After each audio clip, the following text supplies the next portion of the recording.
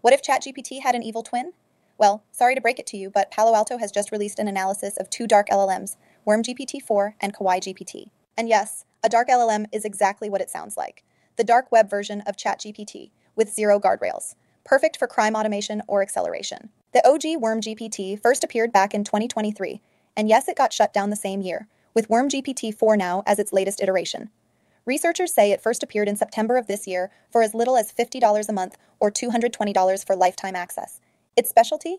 Phishing messages and social engineering, along with custom malware creation functionality. At least WormGPT-4 is only available on underground forums or select social media channels such as Telegram.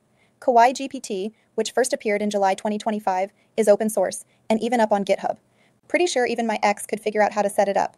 It too can be used to create social engineering campaigns, write scripts for lateral movement on Linux hosts or data exfiltration, and writes ransom notes.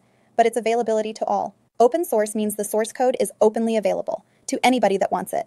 And no, you can't just arrest everyone for having or using the code. There could be other reasons, such as the researchers who unearthed this whole thing in the first place. Anyways, stay frosty and stop clicking strange links.